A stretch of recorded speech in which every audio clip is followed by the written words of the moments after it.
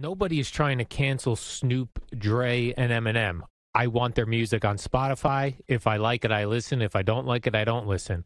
But in the same way, if the NFL announced that at halftime, Andrew Dice Clay was going to do nursery rhymes, my guess is that would raise an eyebrow with people. And they'd say, that doesn't go with the NFL being a safe place, that they're trying to make it a safe place for women, homosexuals, and all races and genders, right?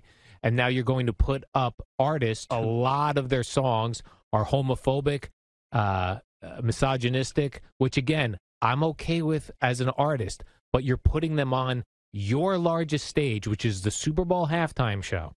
That is a huge stage, and the NFL is aiming to give their product to women, children, all genders. You can't, they don't go together. And people were wondering about it because all afternoon on all sorts of sports debate and radio shows, it was talked about. But I would say, as far as the halftime show goes, those guys aren't going to be performing anything like that. Great. And you know what? John Gruden, when he's coaching, isn't going to be using racial and homophobic slurs. But John Gruden's the leader of that organization and an employee for the NFL. And on top of that, I know a lot of people who would make that same argument would use a slippery slope argument. And if you're going to use the slippery slope argument, then you have to take away everything. Nothing can ever be associated with the NFL. 5% of all deaths in the world are alcohol related, right, for working age men. So alcohol can't sponsor the NFL because you could die. I mean, at that point, you have to uncover every rock and every stone. My problem is just the consistency with it. So it's not a whataboutism.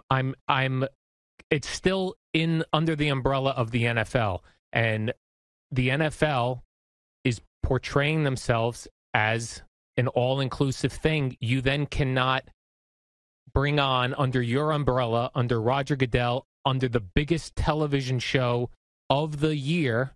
You cannot put that under your umbrella. They're under your umbrella now. And if you want to go to the thing about the drinking and gambling, that's cool too. I'm cool with that as well.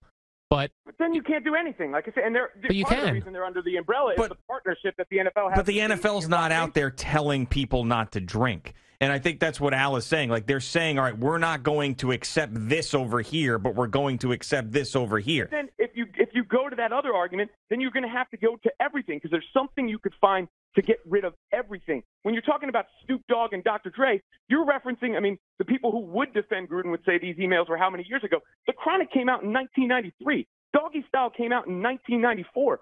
Eminem's, controversies were at 2000. But they still perform those songs. 30 years from there. They still, if you go see Eminem, the Super Bowl. Of course, okay, but if you go see Eminem today, you're getting all those lyrics. Not the ones that have caused the most issue. No, he's not. He's not going to drop certain bombs in a performance. He's just not, because the times have changed, and then they adapted their performance as a result. They're not NFL employees. They're using artistic freedom. I'm not for getting rid of artists or getting rid of people. I'm saying. I just don't understand how one's brain could go from the John Gruden situation within hours to Snoop Dogg and Dr. Dre. It feels like an attempt.